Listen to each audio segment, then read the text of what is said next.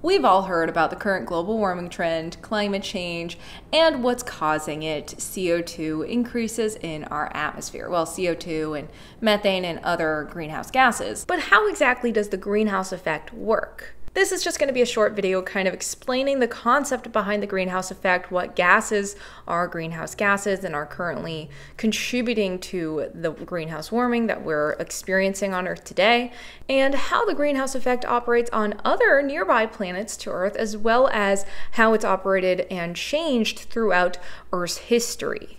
First things first, Earth's climate system, and pretty much any system that involves temperature or heat, involves some sort of energy balance.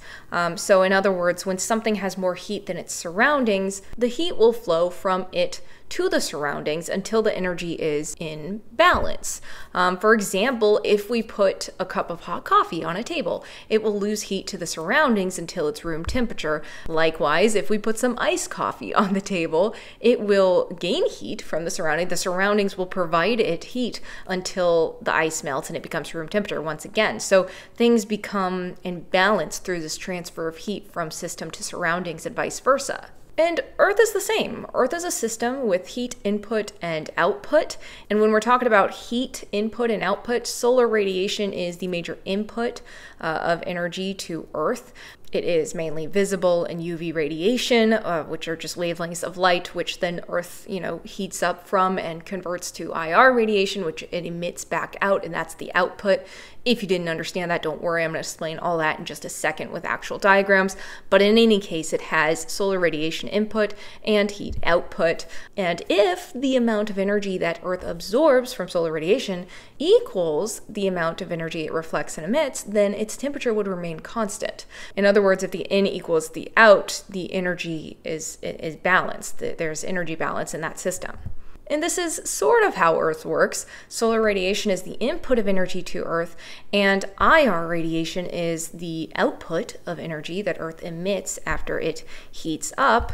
All this means is that the wavelengths of light that are emitted from Earth's surface, or the wavelengths of radiation or energy, are longer than the ones that it absorbs. It absorbs UV and visible light from solar radiation, sunlight, and it then heats up and emits infrared light. Everything that has heat on Earth emits infrared light. We emit infrared light, which is why we can use infrared or thermal cameras to see that we are red in those cameras compared to our surroundings, which are blue because they're colder and we're hotter, and we're emitting IR radiation. We talked about this in the atmosphere video. Essentially, Earth absorbs solar radiation and emits IR radiation. So in equals out, right? Not necessarily. If this were the case and the in of energy equaled the out of energy for Earth, Earth's average temperature would be about negative 17 degrees Celsius or 0 degrees Fahrenheit and remain constant. But its current actual average global temperature is about 16 degrees Celsius or 60 degrees Fahrenheit. So why didn't this work? Why didn't our simple model of the in energy and the out energy for Earth work or come up with the temperature that Earth actually is? Why is it warmer than what we calculate using the in equals out energy balance model or idea? Because this model neglects the existence of Earth's atmosphere, and Earth's atmosphere greatly affects this in versus out ratio. This is because Earth's atmosphere contains gases that block outgoing IR radiation. These are called, you guessed it, greenhouse gases.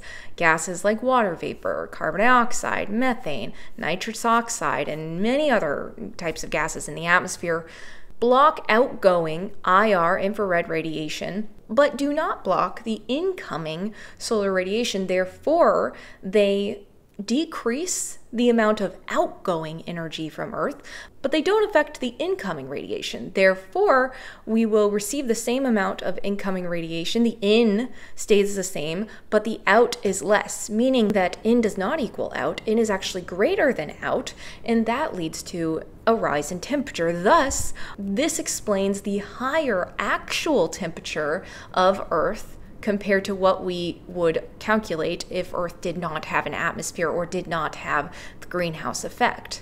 And despite the negative connotations surrounding the greenhouse effect currently on Earth, it is actually really important. It is essential for life on Earth. If Earth did not have its greenhouse effect, again, it would be closer to that temperature we calculated based on the N equals out scenario, about negative 17 degrees Celsius, which would mean that Earth's water would not be liquid at the surface, it would be frozen, and that would limit or completely wipe out any possibility of habitability on Earth. Well, probably not wipe out, but it would be really a lot harder for life to be present on Earth, and it would probably be a lot smaller, microbial, non-interesting life. Well, okay, I shouldn't say that. I actually love microbes, but it wouldn't be, huge multicellular or intelligent life by any means. We could see systems where there's frozen water at the surface, like Mars or Europa, where, there's a possibility of life, but it would be way greater if those systems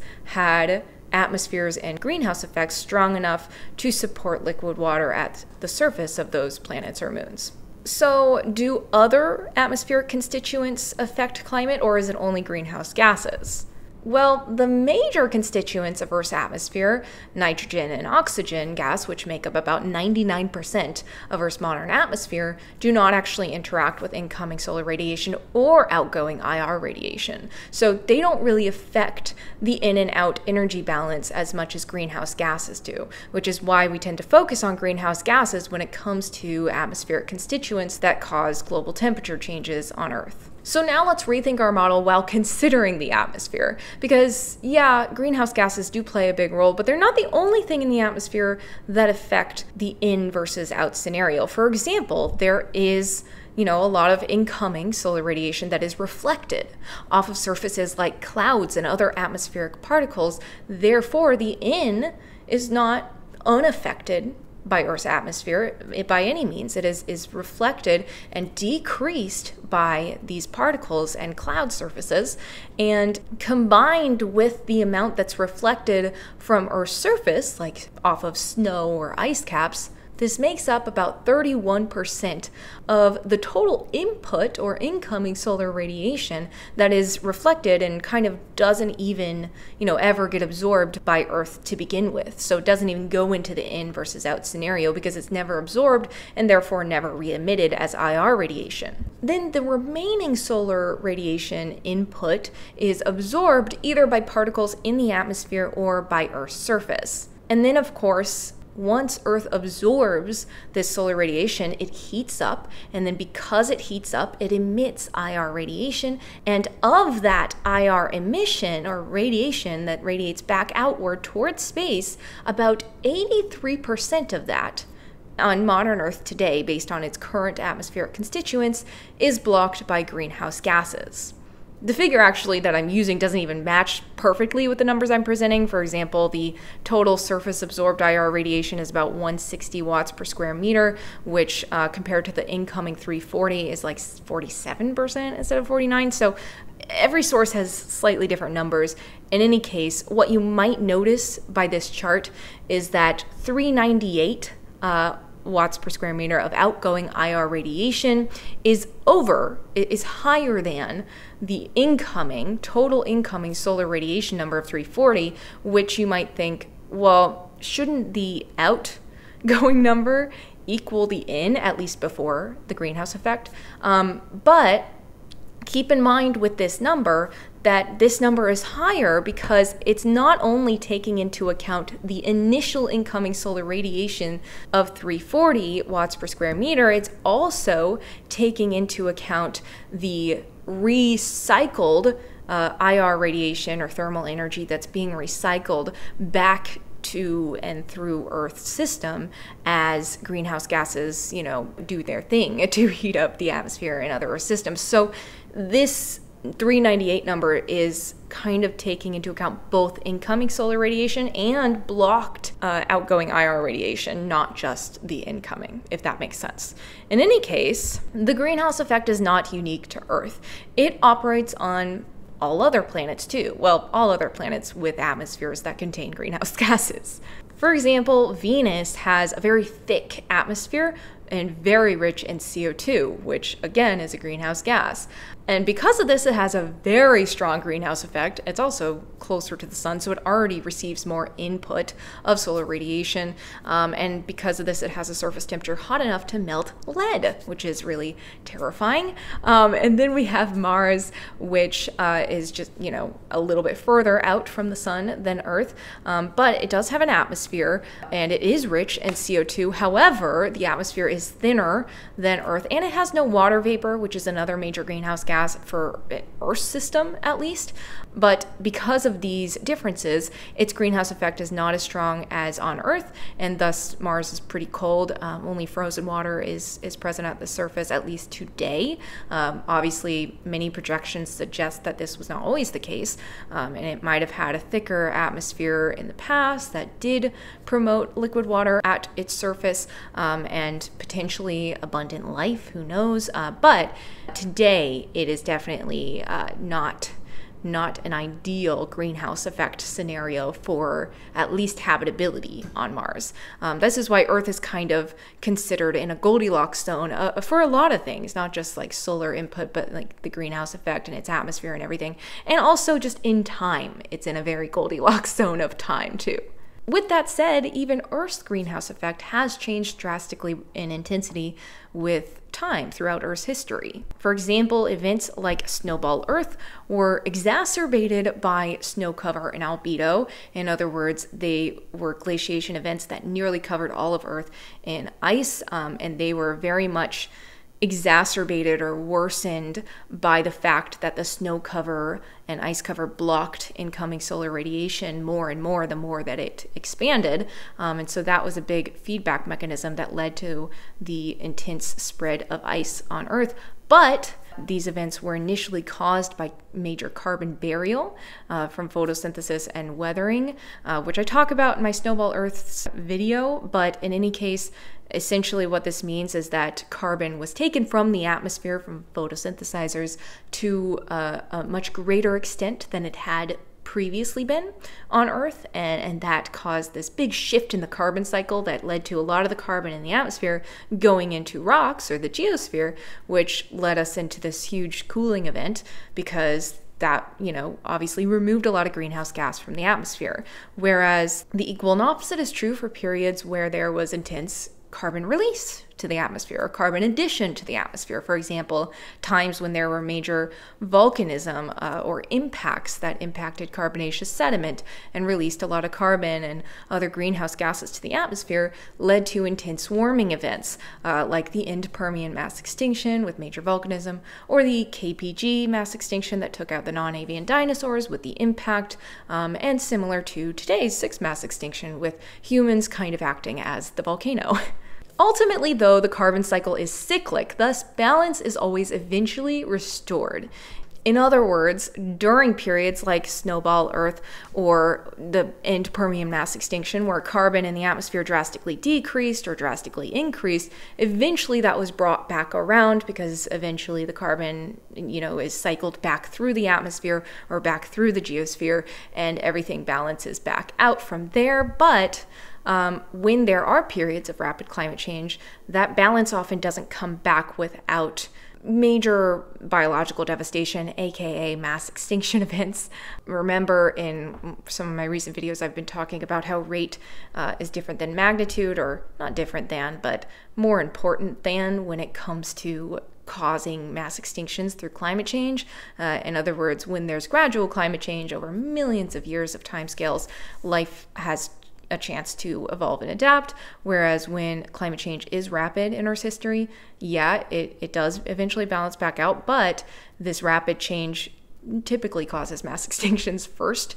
And yes, life does recover after the fact, but not the same life. So it's not necessarily in our best interest to sacrifice ourselves for the next biodiversification event. But in any case, rate is dangerous, and that's what we're dealing with right now.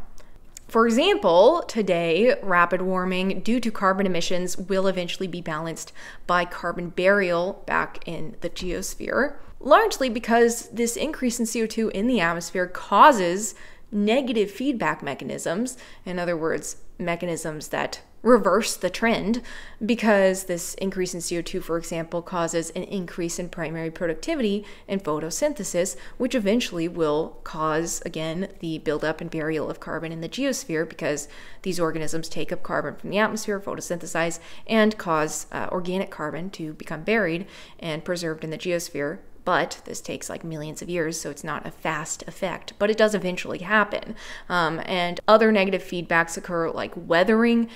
Intensified weathering occurs when increases in atmospheric CO2 occur, because there's more acid rain, more chemical dissolution and weathering of rocks, which transports ions to the ocean that lead to the burial and preservation of inorganic carbon, like calcium carbonate minerals as well. So there's a lot of negative feedbacks operating that will eventually balance out the current trend in the carbon cycle, but these occur over millions of years, and in the meantime, they're having other side effects, like 1, the actual warming is one thing that's not great. 2, ocean acidification. And 3, ocean anoxia. And there's others, but these are the main 3 effects of modern climate change that are devastating current ecosystems and leading to major extinctions of many species that are not great. However, there are ways in which we can increase the rate of these balancing processes, like weathering, for example, or even this primary productivity negative feedback. And I talk about these, for example, in my carbon sequestration or ocean fertilization video. I'll link one up here, which, you know, these might help us in more quickly reversing the current trend and limiting extinctions. But of course, it won't prevent them completely, because they're already happening. So anyway, I hope you guys enjoyed that video despite its sort of negative nature or kind of just gloomy outlook. But yeah, there's a lot of positive out. There's a lot of possibilities out there. There's a lot of things we can do. There's a lot of projects and research going into this, and I think